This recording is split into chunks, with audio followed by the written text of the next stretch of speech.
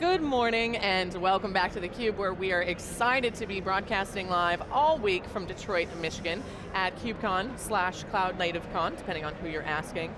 Lisa, it's day 2, things are buzzing. How are you feeling? Good, excited, ready for day 2, ready to have more great conversations to see how this community is expanding, how it's evolving, and how it's really supporting itself. Yeah, this is a very supportive community, something we talked a lot about. And speaking of community, we've got some very bold and brave folks over here. We've got the CTO and the head of product from Stormforge, and they are on a mission to automate Kubernetes. Now, automatic and Kubernetes are not words that go in the same sentence very often. So please welcome Patrick and Yasmin. Thank you both for being here. Hello, how are you doing today? Thanks for having us. Good. Thanks for having us. Talk about what you guys are doing, because as you said, Kubernetes auto-scaling is anything but auto. Yeah. What are some of the challenges? How do you help? Yeah, so the mission at Stormforge is primarily automatic resource configuration and optimization, essentially. So we started as a machine learning company first, and it's kind of an interesting story because we're one of those startups that has pivoted a few times. And so we were running our machine learning workloads. Most have, I think. Yeah. Right, yeah. Yeah, we started out running our machine learning workloads and moving them into Kubernetes, and then we weren't quite sure how to correctly adjust and size our containers, and so our ML team, we've got 3 PhDs in applied mathematics, they said, well hang on, we could write an algorithm for that. And so they did, and then, love this. Yeah, and then we said, well holy cow, that's actually really useful. I wonder if other people would like that. And that's kind of where we got our start. You solved your own problem and then you built a business around it. Yeah, exactly. That is fantastic. Is that driving product development at Stormforge still, that kind of attitude? I mean, that kind of attitude definitely drives product development, but we're balancing that with what the users are, the challenges that they have, especially at large scale. We deal with a lot of large enterprises, and for us as a startup, we can relate to the problems that come with Kubernetes when you're trying to scale it, but when you're talking about the scale of some of these larger enterprises, it's just a different mentality, so we're trying to balance that of how we take that input into how we build our product. Talk about that, the end user input and how you're taking that in, because of course, it's only going to be more of a symbiotic relationship when that customer feedback is taken in and acted on. Yeah, totally, and for us, because we use machine learning, it's a lot of building confidence with our users, so making sure that they understand how we look at the data, how we come up with the recommendations, and actually deploy those changes in their environment. There's a lot of trust that needs to be built there, so being able to go back to our users and say, okay, we're presenting you this type of data, give us your feedback, and building it alongside them has helped a lot in these relationships. Absolutely, you said the word trust, and that's something that we talk about at every show. I was going to jump on that too, it's not a buzzword. It's not, it shouldn't be. Yeah. It really should be, I want to say lived and breathed, but that's probably grammatically incorrect. Well, we're not a grammar show, it's okay, darling. Yeah. Thank you. It should be truly embodied. Yeah, and I think it's not even unique to just what we do, but across tech in general, right? Like when I talk about SRE and building SRE teams, one of the things I mention is you have to build that trust first. And with machine learning, I think it can be really difficult too for a couple different reasons. Like one, it tends to be a black box if it's actually true machine learning. Totally. Which ours is. But the other piece that we run into, and the other piece we run into though is I was an executive at United Health Group before I joined Stormforge, and I would get companies that would come to me and try to sell me machine learning, and I would kind of look at it and say, well, no, that's just a basic decision tree, or like that's a super basic whole twinner forecast, right? Like that's not actually machine learning. And that's one of the things that we actually find ourselves kind of battling a little bit when we talk about what we do in building that trust. Talk a little bit about the latest releases. You guys had a very active September. Here we are and towards the, I think, end of October. Yeah. What are some of the new things that have come out, new integrations, new partnerships? Give us a scoop on that. Yeah, well I guess I'll start and then I'll probably hand it over to you, but like the big thing for us is we talked about automating Kubernetes in the very beginning, right? Like Kubernetes has got a VPA. It's a wild sentence anyway. Yeah. It has I'm not going to get over it the whole show. Yeah. It has a VPA built in, it has an HPA built in, and when you look at the data, and even when you read the documentation from Google, it explicitly says never the two should meet, right? Because you'll end up thrashing and they'll fight each other. Well, the big release we just announced is with our machine learning, we can now do both. And so we can vertically scale your pods to the correct size. Yeah, baller status, I love that. Yeah, we can scale your pods to the correct size and still allow you to enable the HPA, and we'll make recommendations for your scaling points and your thresholds on the HPA as well, so that they can work together to really, truly maximize your efficiency, but without sacrificing your performance and your reliability of the applications that you're running. That sounds like a massive differentiator for Stormforge. I would say it is, yeah. I think, as far as I know, we're the first in the industry that can do this, yeah. And from feels a customer, very singularity vibes too. You know, the machines are learning, teaching themselves, and doing it all automatically. Yep. Gets me very Yeah, excited. absolutely. And from a customer demand perspective, what's the feedback been? Yeah. It's been a few weeks. Yeah, it's been really great actually. And a lot of why we went down this path was user driven, because they're doing horizontal scale and they want to be able to vertically size as they're scaling. So if you put yourself in the shoes of someone that's configuring Kubernetes, you're usually guessing on what you're setting your CPU requests and limits to, but horizontal scale makes sense. You're either adding more things or removing more things. And so once they actually are scaled out as a large environment and they have to rethink, how am I going to resize this now? It's just not possible. It's so many thousands of settings across all the different environments, and you're only thinking about CPU and memory. You're not thinking about a lot of things, it's just, but once you scale that out, it's a big challenge. So they came to us and said, okay, you're doing, because we were doing vertical scaling before, and now we enable vertical and horizontal. And so they came to us and said, I love what you're doing about right sizing, but we want to be able to do this while also horizontally scaling. And so the way that our software works is we give you the recommendations for what the settings should be, and then allow Kubernetes to continue to add and remove replicas as needed. So it's not like we're going in and making changes to Kubernetes, but we make changes to the configuration settings so that it's the most optimal from a resource perspective. Efficiency has been a real big theme of the show, and it's clear that that's a focus for you. Yep. Everyone here wants to do more faster, of course, and innovation, that's the thing.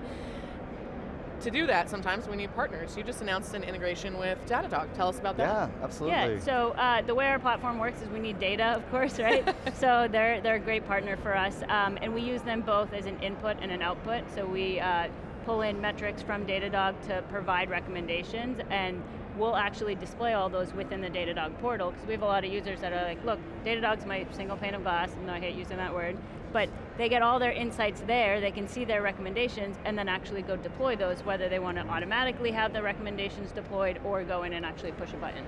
So give me an example of a customer that is using the new release and some of the business outcomes they're achieving. I imagine one of the things that you're enabling is just closing that Kubernetes skills gap, but from a business level perspective, how are they gaining like competitive advantages to be able to get products to market faster, for example? Yeah, so one of the customers that was actually part of our press release and launch and spoke about us at a webinar, they are a SaaS product and deal with really bursty workloads. And so their cloud costs have been growing 40% year over year. And their platform engineering team is basically enabled to provide the automation for developers in their environment, but also to reduce those costs. So they want to, it's that trade-off of resiliency and cost performance. And so they came to us and said, look, we know we're over provisioned, but we don't know how to tackle that problem without throwing tons of humans at the problem. And so we worked with them, and just on a single app found 60% savings, and we're working now to kind of deploy that across their entire production workload, but that allows them to then go back and get more out of the budget that they already have, and they can kind of reallocate that in other areas. Right, so there can be top line and bottom line impact. And I think there's some really direct impact to the carbon emissions of an organization as well. That's a good point. When you can reduce your compute consumption by 60%. I love this, we haven't talked about this at all during the show yet, and I'm really glad that you brought this up. All of the things that power this use energy. Yep. What is it, like 7 to 8% of all electricity in the world is consumed by data centers? Like, it's crazy. Yeah, and so like for that's us, wild. Yeah. So being able to make a reduction in impact there too, especially with organizations that are trying to sign green pledges and everything else. Yeah, it's hard. ESG initiatives are huge right now. It's a whole vibe. A lot of companies have ESG initiatives where they can't even go out and do an RFP with a business if they don't have an actual active, impactful ESG program. Yes. Yeah. In the RFPs that we have to fill out, we have to tell them how they'll help. Yeah. Yes. It's so, I mean, I was really struck when I looked on your website and I saw 54% average cost reduction for your cloud operations. I hadn't even thought about it from a power perspective. I mean, imagine if we cut that to 3% of the world's power grid. That is very compelling. Speaking of compelling and exciting future things, talk to us about what's next. What's got you pumped for 2023 and what lies ahead? Oh man, well that seems like a product conversation for sure. Well, we're super excited about extending what we do to other platforms, other metrics. So we optimize a lot right now around CPU and memory, but we can also give people insights into limiting kills, limiting CPU throttling, so extending the metrics. And when you look at HPA and horizontal scale, today most of it is done with CPU, but there are some organizations out there that are scaling on custom metrics, so being able to take in more data to provide more recommendations and kind of extend what we can do from an optimization standpoint. That's cool. And what has you most excited on the show floor? Anything that you've seen, any keynotes? Well, I haven't had a lot of time to go to the keynotes, unfortunately, but I'm shocked. You've been busy or something? Right? You don't want your time here? I can't imagine why. But no, it's really interesting to see all the vendors that are popping up around Kubernetes focus specifically with security is always something that's really interesting to me, and automating CI/CD and how they continue to dive into that automation. DevSecOps continues to be a big thing for a lot of organizations. Yeah. I think it's interesting when were you guys here last year? I was not here, no. So at the smaller version of this in Los Angeles, I was really struck because there was still a conversation of whether or not we were all in on Kubernetes as kind of a community and a society. This year, and I'm curious if you feel this way too, everyone feels committed.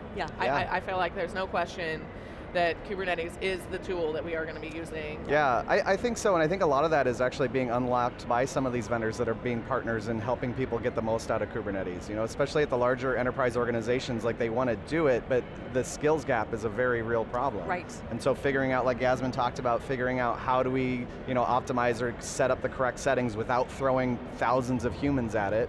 Never mind the fact you'll never find 1,000 people that want to do that all day, every day. I was just going to say, it's a bold endeavor for those humans. And being able to close some of those gaps, whether it's optimization, security, DevOps, CI/CD, as we get more of those partners like I just talked about on the floor, then you see more and more enterprises being more open to leaning into Kubernetes a little bit. So. Yeah, we've had some great conversations the last day and today as well with organizations that are historied companies, like Ford Motor Company, for example, which is right behind us with one of their EVs.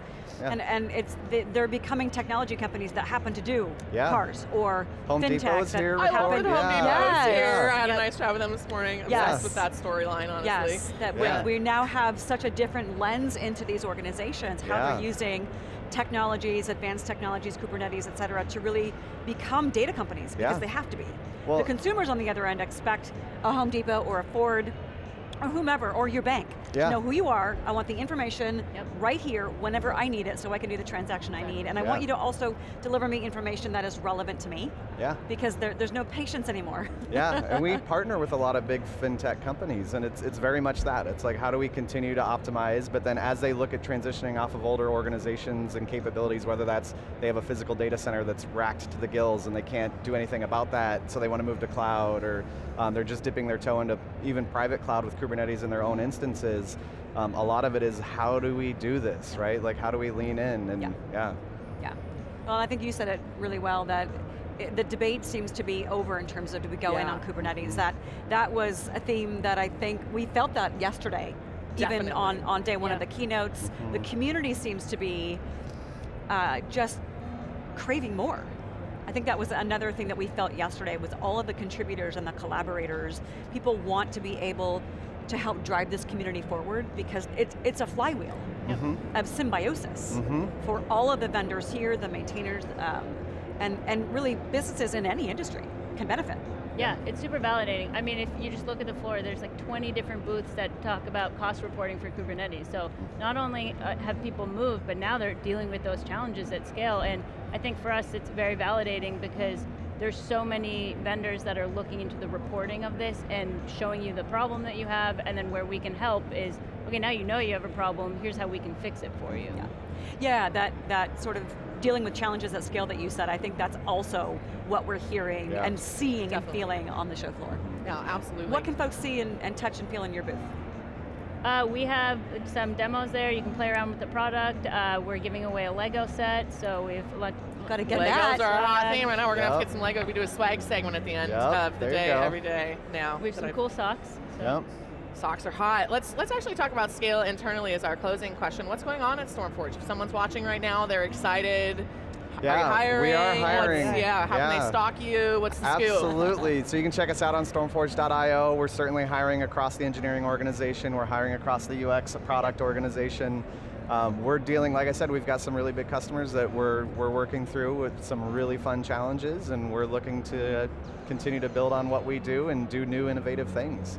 Like especially because like I said, we are a machine learning organization first, and so for me it's like, how do I collect all the data that I can, and then let's find out what's interesting in there that we can help people with, whether that's CPU memory, custom metrics like Yasmin said, preventing kills, driving availability, reliability, what can we do to kind of make a little bit more transparent the stuff that's going on underneath the covers in Kubernetes for the decision makers in these organizations. Yes, transparency is a goal of many. Yeah, absolutely. Well, and you mentioned fun. If this conversation is any representation, it would be very fun to be working on both of your teams. We have a lot of fun. Yeah, Yasmin, Patrick, thank you so much for Thanks for joining having us. Lisa, as usual, thanks for being here with me. My pleasure. And thank you to all of you for tuning in to theCUBE's live show from Detroit. My name's Savannah Peterson, and we'll be back in a few.